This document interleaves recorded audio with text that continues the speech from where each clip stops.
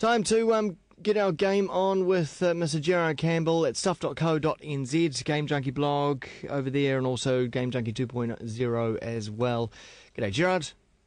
G'day, how are you today, Wammo? Very good, thank you very much. We didn't, of course, talk last week. Did you get much gaming in last week?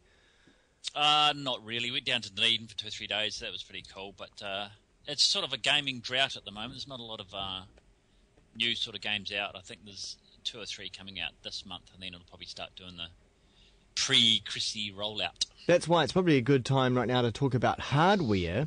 And yes. We have talked, I think, even last year about the Nintendo 3DS. This has been a long time coming, this new gadget from Nintendo. It's still not out, but it's just had a big price drop. Yeah, it is out. It came out in... Does it just come out? February or March it came out, and we talked about it then, I think. Oh, I thought it hadn't been released yet. Sorry. Back up. It's been out. Back the truck up. Back it up.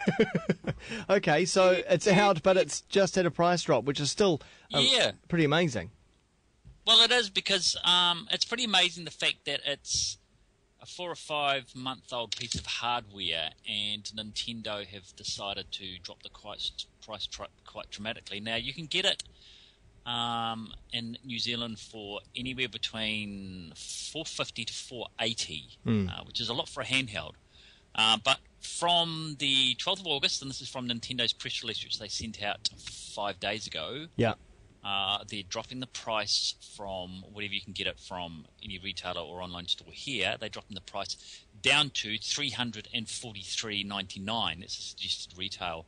So you're looking at, if you can pick the 3DS up from a retailer for $450, you're still looking at a price drop of $100. And for a gaming piece of hardware that's only a few months old, that's pretty horrific price drop for a hardware manufacturer to be doing, especially you'd feel so early in the lifespan. Well, you'd feel pretty hard done by if you were an early adopter and bought it as it came out, right?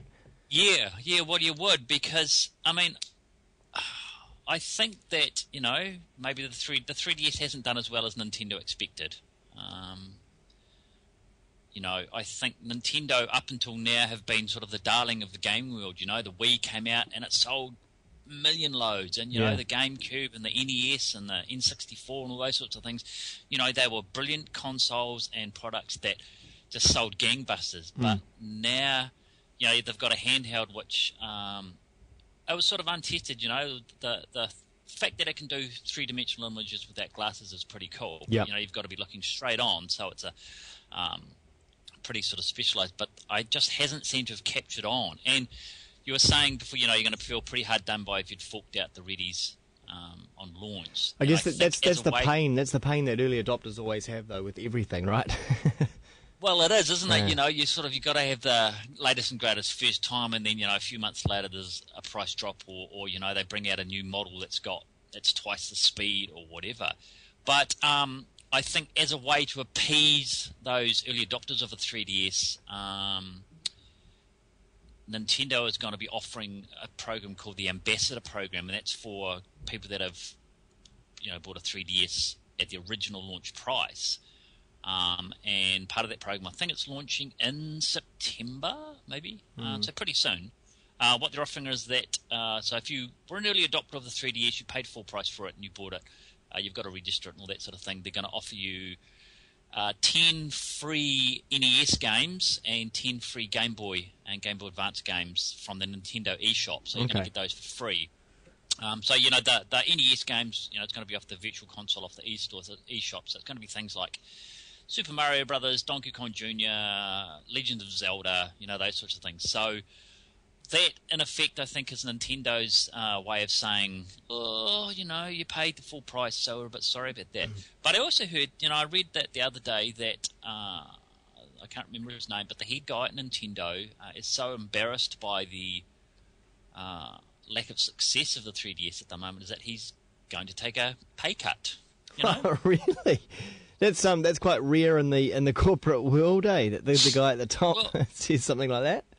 Yeah, well, I think it is, and I mean, probably the price cut. I mean, it'll probably be a small cut, but I think for an executive in a big company like Nintendo, and I think it seems to be sort of the Japanese way of doing things, so that he's personally taking the failure so far of the system, personally, and that he's the head of the company and it's not working. So, the buck stops with him, I guess, But isn't it also that the handheld gaming market at the moment is so competitive now, particularly with smartphones, where you can buy either a free game or say a $5 game on your Android or your iPhone or similar device and have as much entertainment as you possibly would have on the Nintendo 3DS?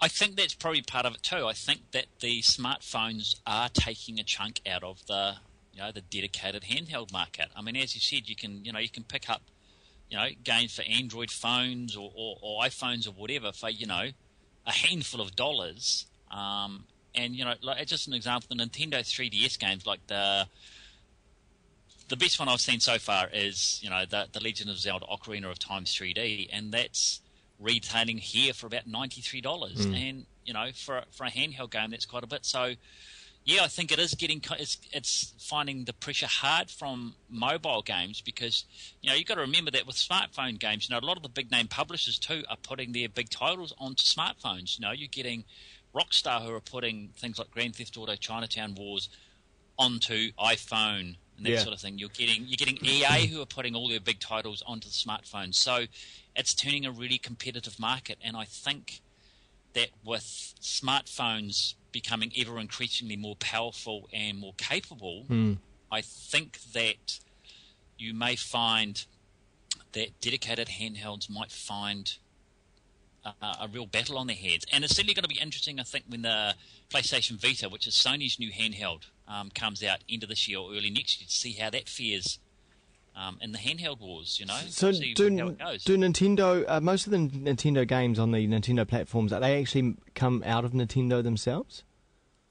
They do a few first-party games, but there is support from third-party publishers. Because I'm just wondering what the model is for them. I mean, whether or not that Nintendo can start channeling some of their games out through smartphones.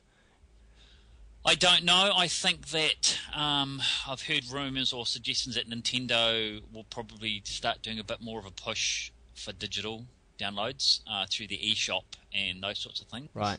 Which we all hope if you're going to do something digitally that will push the price down a wee bit.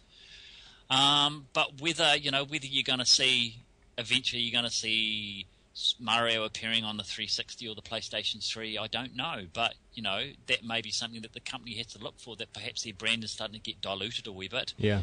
And they need to start thinking of other ways that they can actually get the brand out there. And if that's, biting the bullet and suddenly having characters appear on other platforms, that may be something that they consider. But, yeah, I certainly think Nintendo's sort of struggling at the moment, and it's going to be interesting to see sort of where it can go from here, because the Wii sales have dropped as well. Yeah. Well, that makes sense with the Kinect coming out and the PlayStation Move. Yeah, but maybe Nintendo's sort of been the darling for so long, especially for casual gaming, that maybe it's just sort of starting to sort of decline a wee bit. I don't know. Could we see that? Interesting, anyway. We might be witnessing the falling of the Nintendo empire. Game Junkie Gerard Campbell, thanks very much for your time. And no problem. We will see you same time next week. Go and find him on the stuff.co.nz technology section there, or search for Game Junkie 2.0. You'll find his other blog as well.